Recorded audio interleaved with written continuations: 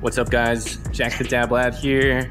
I'm at Tesla Glassworks right now because my buddy Skoeet over here is making a goblet for Champs Glassworks. We're just gonna check in with him, see what he's working on, and hopefully capture a little bit of the process of making a goblet. Yeah, we see you.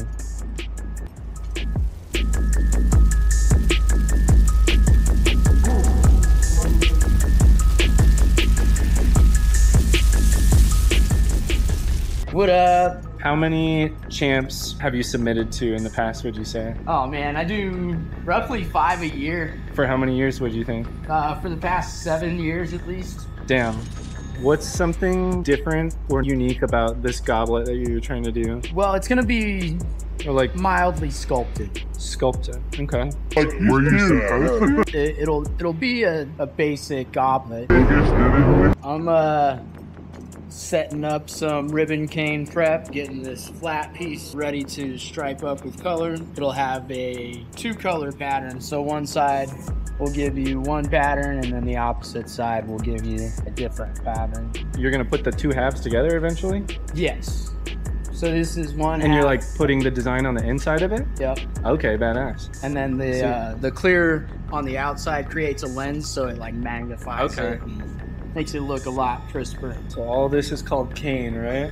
These are rod. What's the difference between rods and a cane? Cane is technically worked rods, stretched out with patterns. Okay, so rods are the raw form. Rods are raw, cane is artistically manipulated. Can you share with us any of the colors that you're gonna be working with today? They're actually the ones stacked up on the marker pad right here, so everything. All of those? Yeah. What?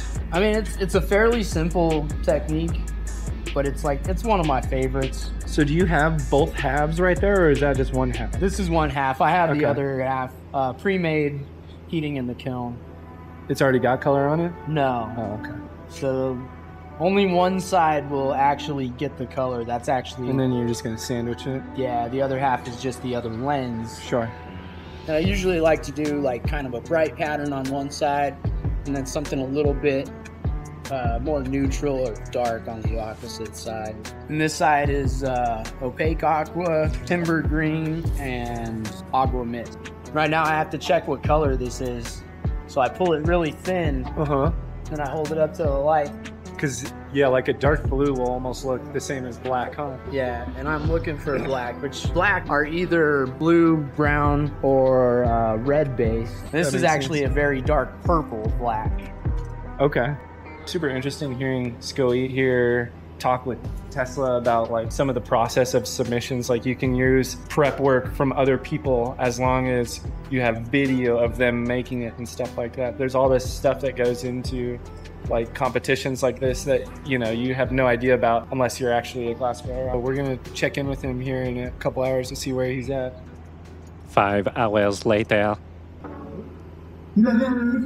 Just got done hanging out with my buddy Zach there. Now we're back at Tesla Glassworks. How's everything looking, Skoeet? We're basically at the same spot when you left 4 hours ago, but You say that, but that didn't look like that when we were here. So. no, my plan changed, so I turned it into a tube. This is actually going to be some of the colors of the piece, so it has some hand-mixed orange that I made a little bit brighter. It looks really pretty. I can see the color coming out there at the top.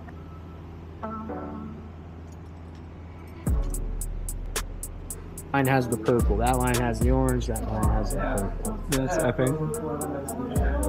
That looks crazy. So what are the parts? This will actually be part of the cup. Okay. So it'll be part of the vessel. So what's next on the goblet for you? Next I have this orange color in here. My handy dandy grabbers. Pull out our color here. Kind of stick this together real quick. So now we got a blow handle hooked up to our tube. Okay. Close off that other end and Now you can blow it. that'll be my ability to shape. So now I'm just closing up that big open end, dragging over molten hot glass.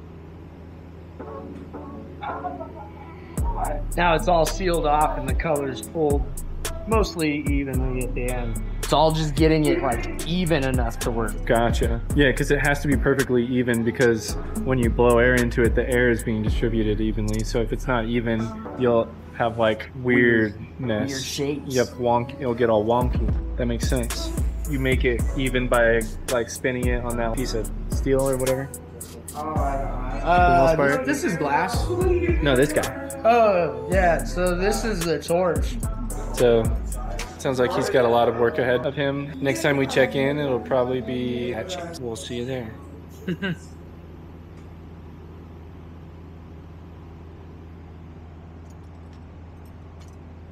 I got into Champs Games. He snuck in. I used your name for clout. It worked too. They're like, who's the glass for? I was like, Skoeet. And they're like, oh, Skoeet. Yeah. Yeah, dude. I do that too. I show up at shows and I'm just like, I'm Skoeet. And they're like, never heard of you. And I'm like, dude, ask somebody. I'm Skoeet. And eventually they let me in. Oh, sick. It's a good, dude, I drove up here. I drove an hour up here not knowing I would be able to get into this event. So I was just like, fuck it, send it. But we made it. What's your name? Nice to meet you, Jack. Yeah.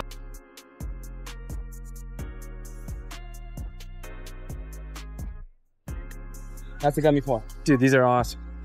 Thank you so much. He's awesome. That we came here for. All of them. So you made two? Oh, yeah. Oh, just yeah. Were you supposed to? Because I see Winstar also, dude. So they do a deal. If you make one, you can get paid for it, or you can get a ticket to be in the drawing to pick someone else's cup, or whichever cup you like. And if you make two, you can get paid and also get a ticket to be in the drawing for a cup. Okay, so by making two, you basically get paid and get to win one. Yes. Win a random cup. Damn, that's pretty awesome. Dude, I see MattZ there. Oh, dude, that's functional. That's insane. Yeah, he put his on like a son of a bitch. Yeah, that's fucking cheating. I know you're trying to like That's awesome. Wow. He's one of my favorites. I really like the line work on this left one. Panda Man did a really good one. Wow. I mean, crazy. Yeah, I'm like, is that within the size or kind? I like those. Look at the detail on these. Like, it's so fucking clean and crisp. Yeah. Make sure he's not standing behind you while I'm saying. Fucking crazy too. Oh my god. My boy Emerson. That's the one that I'm gonna pick if I get the chance. Oh yeah. Whoa. This set is insane. Oh yeah, Glassman fucking kills you. That's Chase over there. This is really cool. What the fuck are these?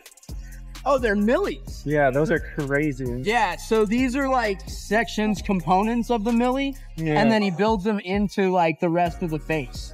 So like he takes these eyes, puts them onto the face, and then builds the rest around it. That's what is that, a decanter? Yes, it's a decanter with the fucking whiskey snifter set. It's all the bottom of it. Okay, yeah, that base is resin, and it's sick. Yeah, he does the bongathon. There's Tesla. Nice. 300 isometric. So this is a business-to-business expo where there are basically tables and vendors for anything you could imagine being sold in a smoke shop or dispensary or head shop. So there is a lot going on here. I am super excited to just scour all these booths and start doing laps and figure out what all is going on. Skoeet wants to go out and find a place to smoke. I don't know. I kind of want to check shit out first. There's a lot going on here though, and I don't want to be here too late because I do want to stream Minecraft. I got to stream an episode of DabCraft tonight. But I might be going home a little later than I anticipated because now that I'm in here, I'm super stoked and I really want to go schmooze with some people. I got business cards to hand out. I want to make some friends, make some moves maybe, you know. Let's see who we can meet. You're so Check this out. Yeah, we've got One of the glass orange, blowers for the strawberry, blueberry. I'm like mushroom water in the answer. sure. Mycoline, nice. Yeah. So these are all The blue one looks the yummiest. yeah, the blue ones. Yeah. It's a little intense because it's like no psilocybin, but it's the closest thing to it. Okay. And that's No delta, no synthetics, no 4-HCO GMT. Our own proprietary mushroom with alkaloids that we added on to give it the most natural feel, all natural extract. very interesting. That's a gummy form. Dude, these are awesome. So, thank you so much.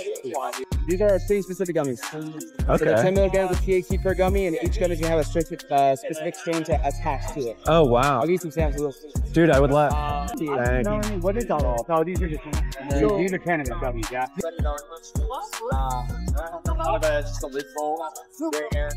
All right, so they're just about to announce the goblet judging, I think. We're all hanging out here. We got Tesla over here.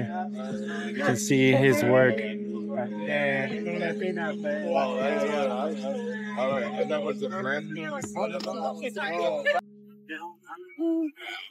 Dun. I know. Borderline. So, come on.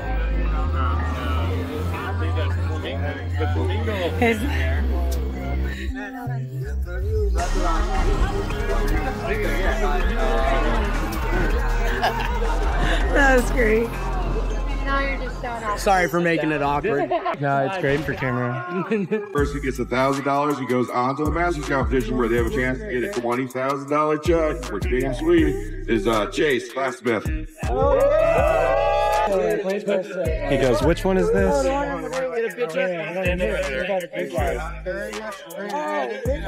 On up here, Bertoni, Windstar, and Shackman. Oh, yeah. That's coming up.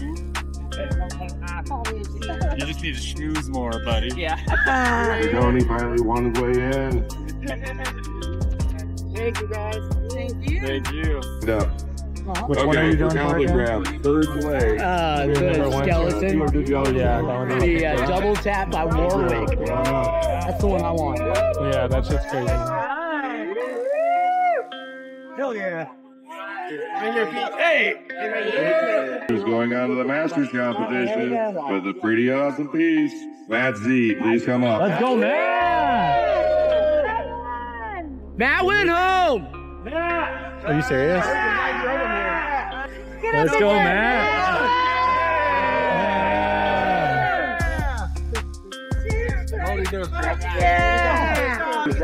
Number for the goblet grab is number 36. Oh, we went right for that. He's going for the winner. Wow. Oh, yeah, because Matt was the functional. That's how it goes, I guess. The next number, sorry.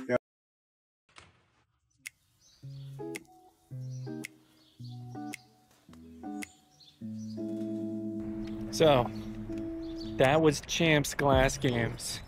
I've always wanted to go. I'm really glad I finally got to experience it.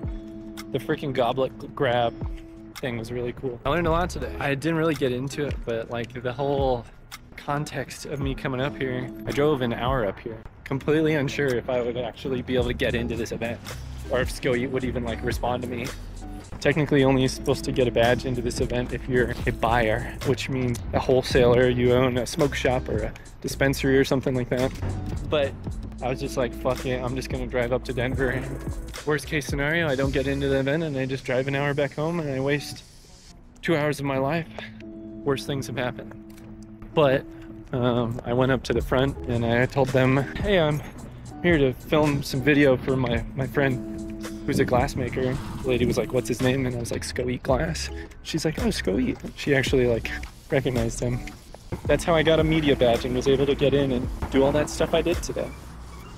Just kind of by, not even like a fake it till you make it. You know, I didn't lie to anyone or I didn't sneak in any way. I was just like, hey, I was just hoping that I could film some stuff for my friend and it worked out. So it's kind of a scary way to live life sometimes, but it's a fun way, because I find that when you take a risk and go for it, you're oftentimes rewarded. I'm going the right way to my car, which I am, because I'm not really paying attention right now because I'm vlogging.